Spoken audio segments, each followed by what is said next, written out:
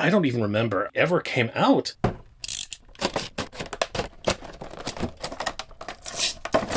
This is Stelara. Wow. Well, guys, since I'm here, I might as well take a look at Sectaurs Stelara. This is a figure I don't even remember. I'm not even sure she ever came out in the original Sectaurs line. But she looks freaking amazing. Oh my god. Now, I do have some comments about the packaging. This thing's bigger than my head. I mean, what the heck? And look, I love Nacelle. I really do. But was this packaging really necessary? I mean, look at all of that. Other companies are trying to save on, you know, paper and plastic packaging. I guess Nacelle's like, screw it. We want a good-looking card. We want really cool-looking packaging. We want the nostalgia from the 80s. Let's just do it. And you know what? I can't blame them, but this thing's huge. Anybody who's an inbox collector, make some room on your shelf, because this is going to take up quite a bit. I will have a link in the description below where you can pick up Stelara on TitanToyz.com. Without further ado, guys, let's take a look at the Sectaurs Stelara, courtesy of TitanToyz.com.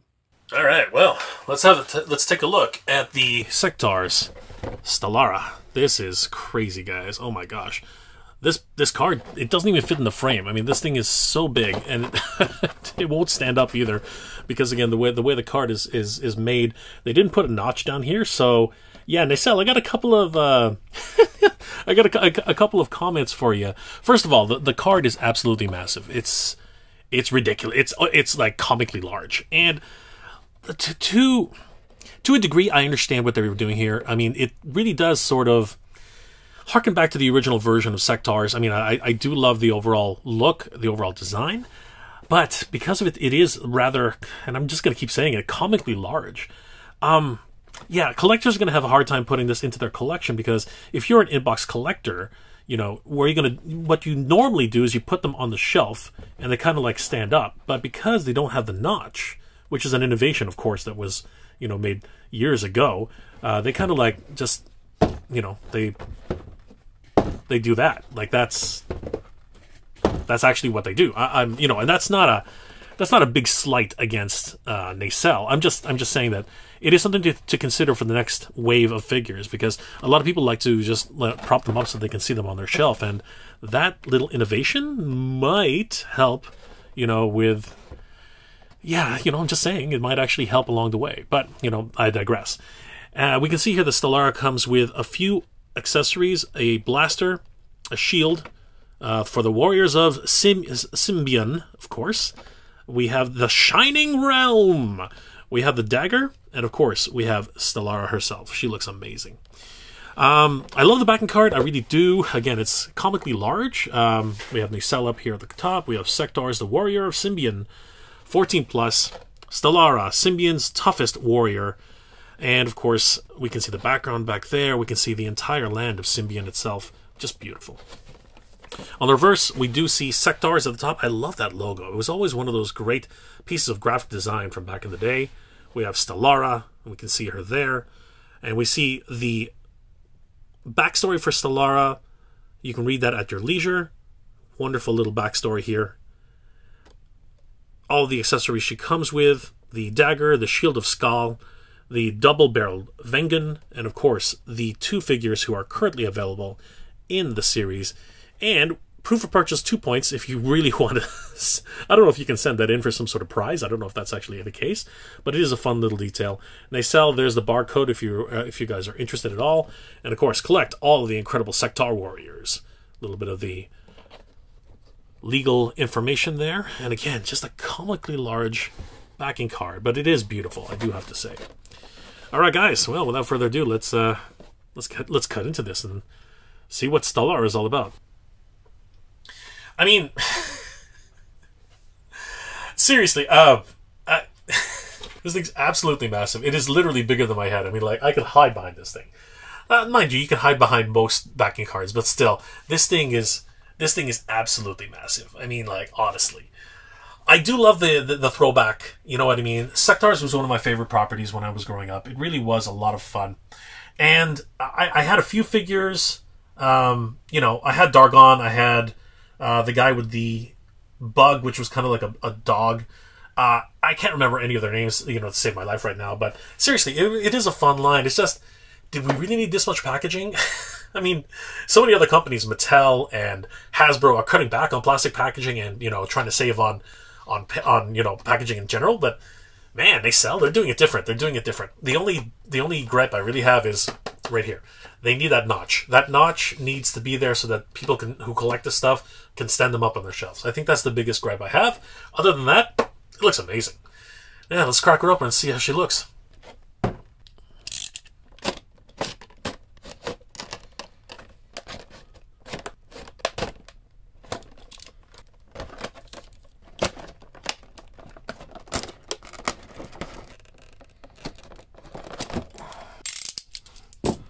Alright, after all that, if you did it right, you should have been able to preserve the card. So we'll just take her from the bottom, slip her out, and yeah, as far as anything else is concerned, it's really none the worse for wear.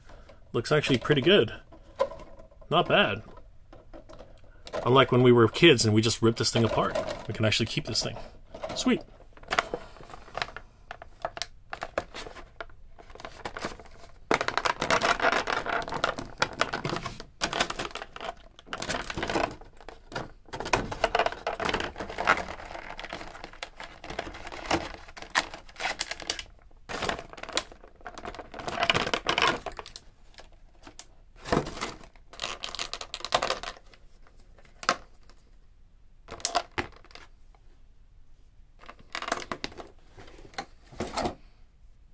That was a lot less painful than I expected. It had that little twist tie in the back, but for the most part, Nacelle has the, good sense to not tie this up with like a million different little ties which you have to cut apart.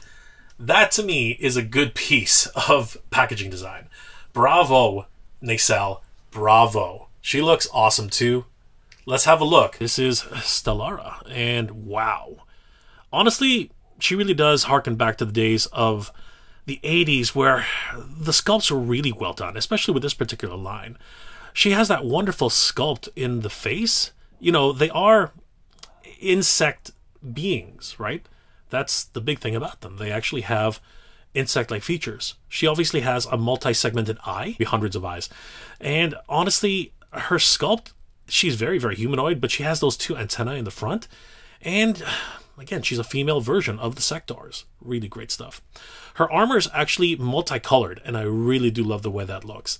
The characters, originally when they were, conceived, they had this, again, pattern that only insects really have, right? If you look at like a Hercules beetle or maybe some sort of grasshoppers or certain creatures, they have this wonderfully colored, bright blues with silvers, and sometimes they have like purples mixed in there, and this really reflects that idea that these are insect-like creatures, beings, if you will.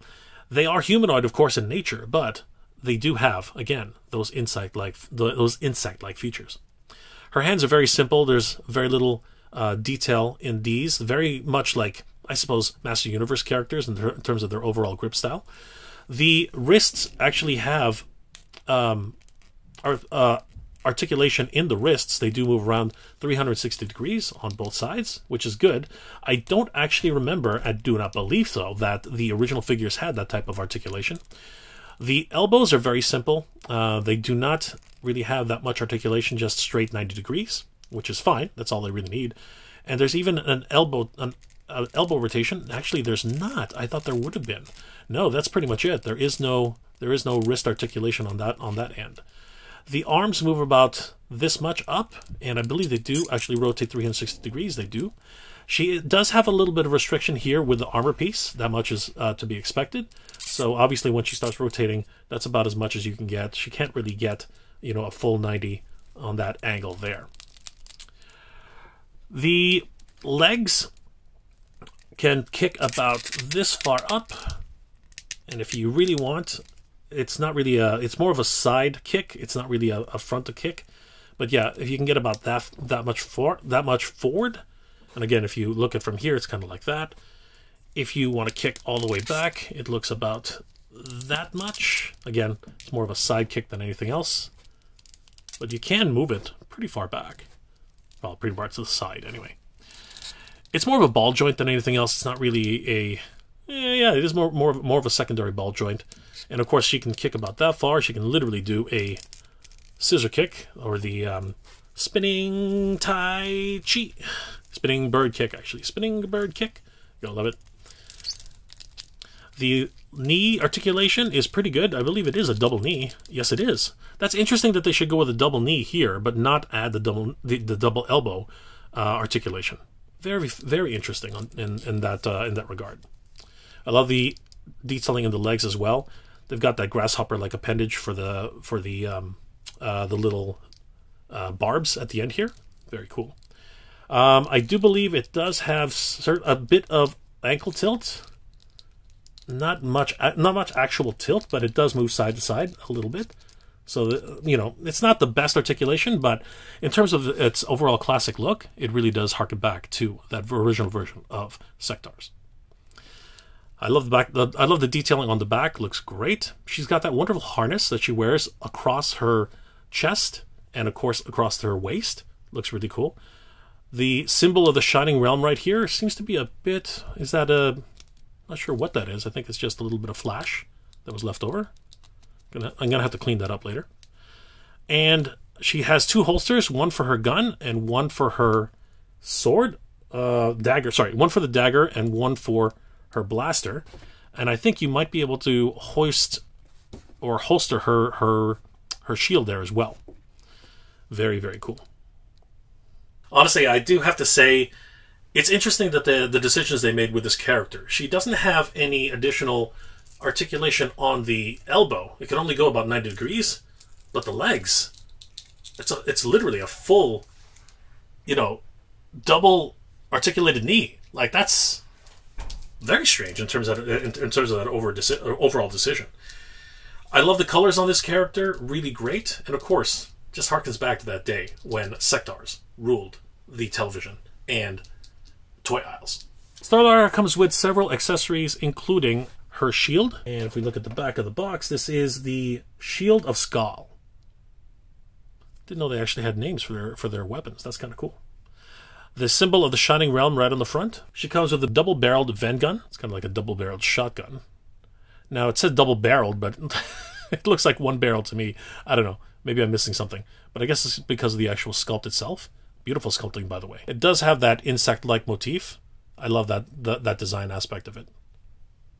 And of course, she comes with her dagger. Kind of a little bit of a stinging aspect of it to the insects. Beautiful. As far as play features go, of course, you can affix any of the accessories into her hands. The dagger fits in very nicely, as you can see there. The double-barreled Ven gun also affixes quite nicely. We can see there. And of course, if you needed to, you could put the shield in there, but we could also put it on her back, like so. She is quite the character, and she is the best warrior in the Shining Realm. The holsters themselves also can be utilized to their fullest. If we put the shield in her right hand, we can put the rest of her accessories. The gun itself we'll put in the back, and the dagger we can put on the side here. And she's all geared up to defend the Shining Realm.